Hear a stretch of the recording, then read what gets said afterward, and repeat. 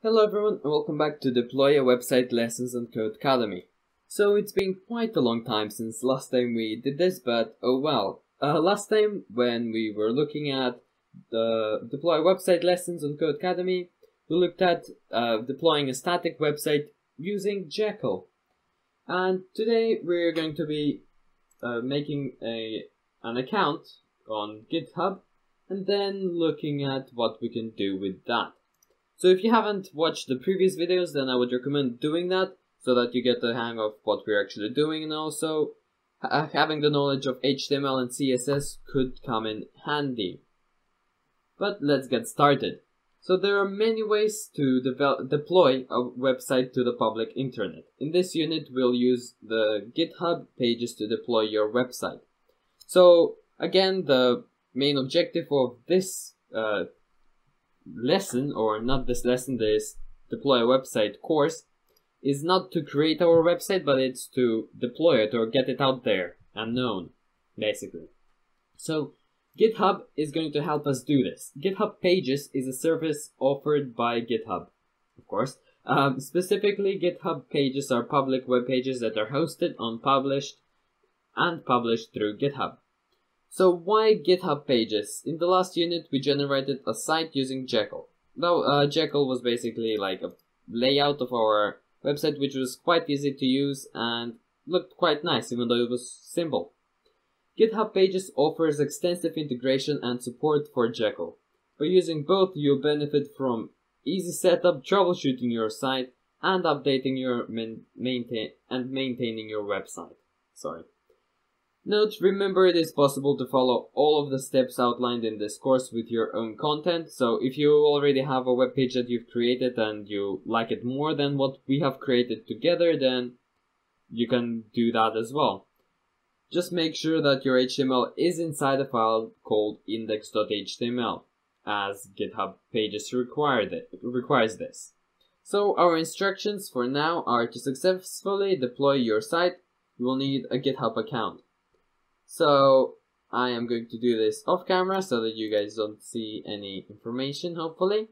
But after I do all of this, I will be back. So let's just see what we need to do. We need to navigate to github.com, create an account. If we already have a GitHub account, just continue to the next exercise. After signing up, be sure to verify your email address.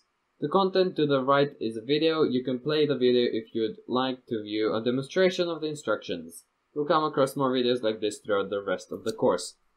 So I will come back once I am finished with this. Be right back. So now that we have the website, let's move on.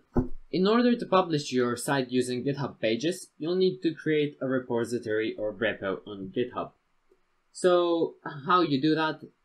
Once basically you get into your account on GitHub, you can just go start a project. And that gives you onto this screen. And that's fine. This is all we need for now. So in GitHub repository is online. So central storage place where you can store files and all versions of those files. We use the repo you create to store the contents of your website. Your repo's name must also follow GitHub Pages naming convention, otherwise your site will not publish at all. So in my case, I made it so that it looks like this. Basically, it has to follow this convention. Your username followed by github.io. In the example above, you would replace your username with your actual GitHub username, which in my case is Michael-Kakam. And then instructions. Again, in your own browser, create a new repo in your GitHub account and name it according to the GitHub Pages naming convention as in the example above. Note, for this course, do not initialize your repo with a readme. If you do, you may run into errors later on in the course. So let's actually show you that. If you do start project, do not tick this box. And here you can put whatever you want.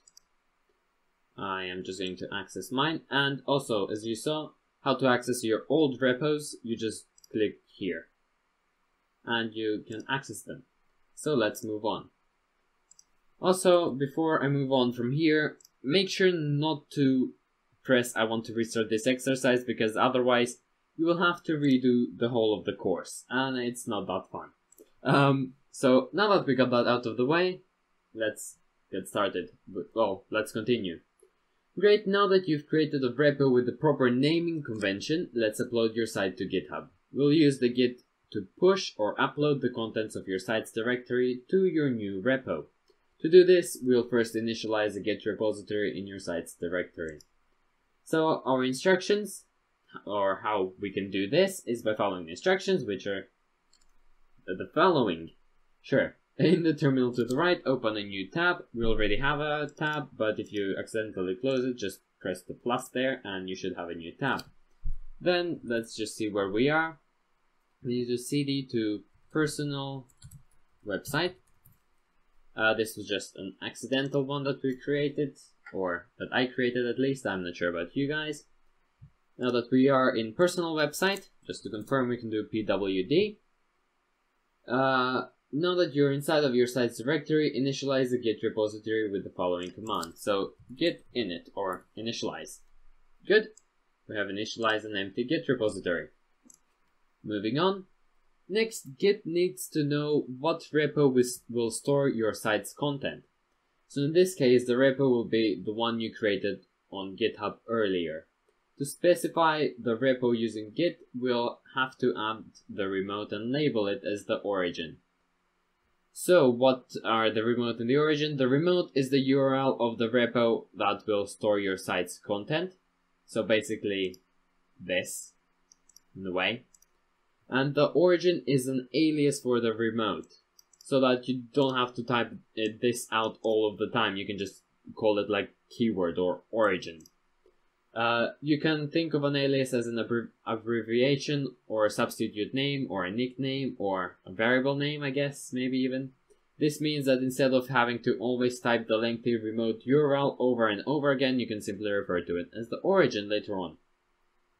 Or in a way, the home page, in just a weird way.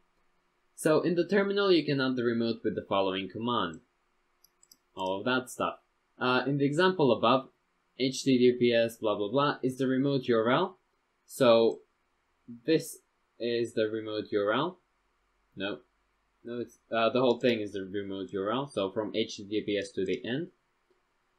Again, you would replace your username with your actual GitHub username. But in my case, because I haven't done my username here as well, I'm going to replace it with DAW. So it depends on what you wanted. I am going to use DAW instead. And yeah, which I got from deploy a website, DAW. So make sure that your URL is typed correctly, otherwise you risk a failed deploy. And if you don't type it out correctly the first time, you can just use git remote rm origin, and that's a safe command to use. Compared to this, or this. You can use this. I would do recommend using that if you run into problems. So in the terminal, add the remote that points to the repository you created earlier. This is the example above to help you. So git remote add origin https / github hub there we go .com / Michael-Kakam / now I have I think that this is where DAW comes in. Just in case, I'm going to capitalize that. .github.io.git. Let's just make sure that that is the one. DAW git. DAW. There's a GitHub in there. I'm not sure whether this is outdated, but I'm pretty sure that there's not supposed to be GitHub there. So DAW.io.git is the one I'm going to use, seeing as that's the one that it looks like I should be using. So, okay. Let's just make sure. So that's my username followed by the place. So username followed by the place. Good. I'm pretty sure that that is going to be correct. Now if I press enter, that's fine. Confirm that the remote was successfully added by typing the following: git remote -v. I'm pretty sure that means that's fine. So, oh yeah, Git, so origin is that. Good. We're almost there. Git also needs to know exactly which files should be pushed to your repo. So in this case, we want to push all of your site's content to the repo. This means we will do the following two things in order. Add all of your site's content to the Git staging area and commit or save, in simpler terms, your changes. So how we add everything? Currently we have this folder that we're in, or directory more accurately, over here. It contains all of these things, and it also contains all of these things. And we need these so that our website works. So how we add those to the website, we do git add dot. The dot just means add everything that's from this directory. So the dot is referring to this directory basically.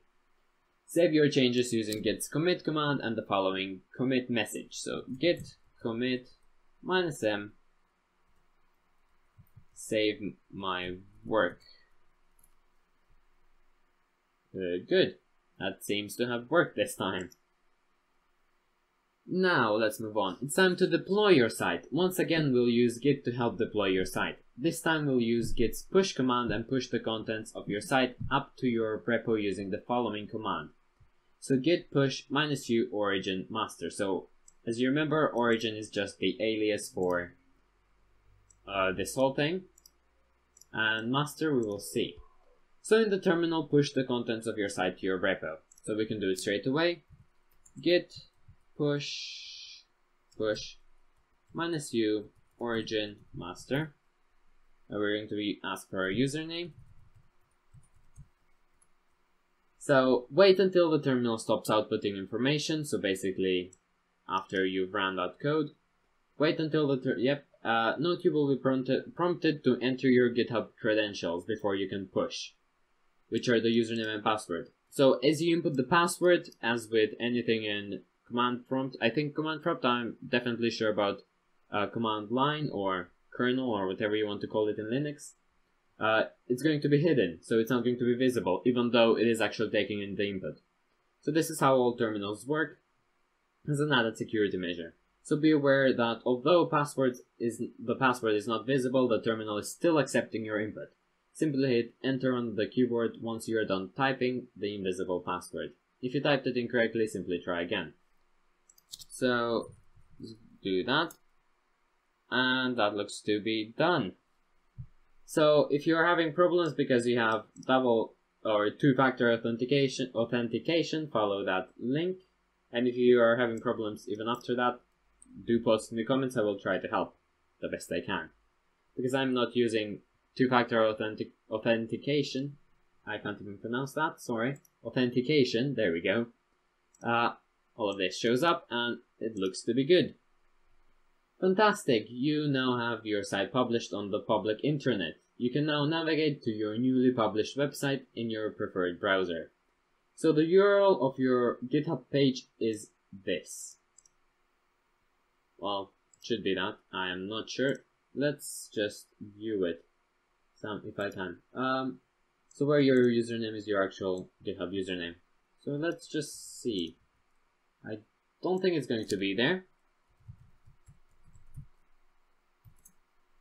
No, but I think it's going to be DAW instead.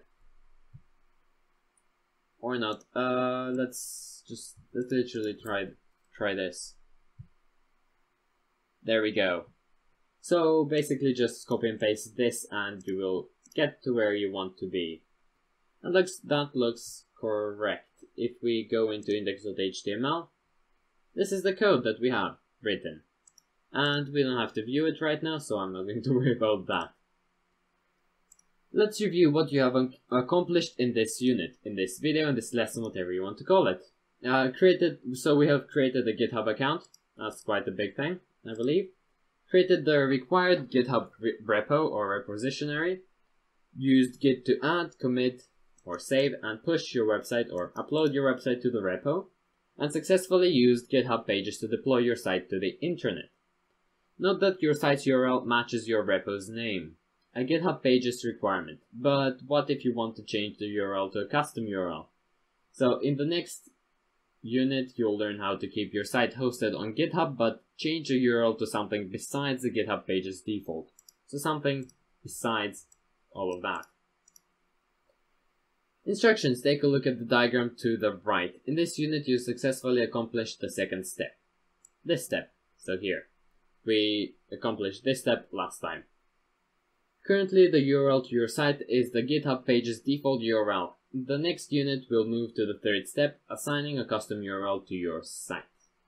So, we are done with that unit. If you guys have any questions, do feel free to ask in the comments down below. I am open to answer them, and will do that as soon as possible now that my exams are finished. I have more freedom. So, yeah. Other than that, if you enjoyed this video, please like, share, subscribe. It encourages me to make more videos. And until next time, keep watching. Thank you for watching. Goodbye.